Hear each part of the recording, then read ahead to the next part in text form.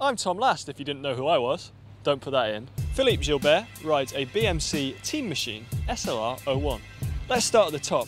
Gilbert's saddle is a Physique Volta. The Volta is one of Physique's newer models, so you see fewer riders using it than their slightly older models like the Arione and the Antares. But Gilbert is actually riding a slightly different Volta from the others. It's got no Physique branding on and what looks like a slightly different cover. Handlebars, he's using 3T Rotundo carbon fibre bars. One of the few riders that we see go for carbon bars, but as we've discussed, we really don't think there's any reason you shouldn't ride carbon bars if you can afford to.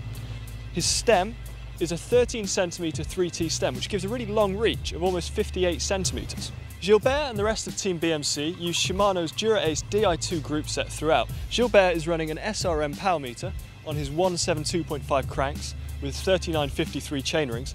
It's the standard ratio, and perhaps for some of the steeper hills in Grand Tours he will gear down, but a classics rider like Gilbert probably more or less stays with 5339 for most of the year. The cassette is an 1128.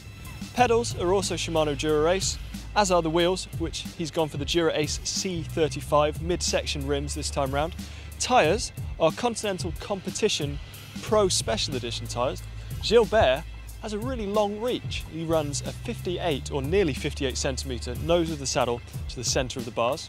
His bars are 42 centimetres and his saddle height is around 75 centimetres. So like nearly every professional cyclist, Gilbert likes to keep track of his data, and he does this with his SRM Power Control 7 head unit.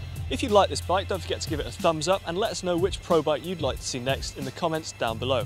To see more pro bikes, click there. To see more videos from the Dubai Tour, click there, and to subscribe to GCN, it's totally free and worth it, click on me. Over and out.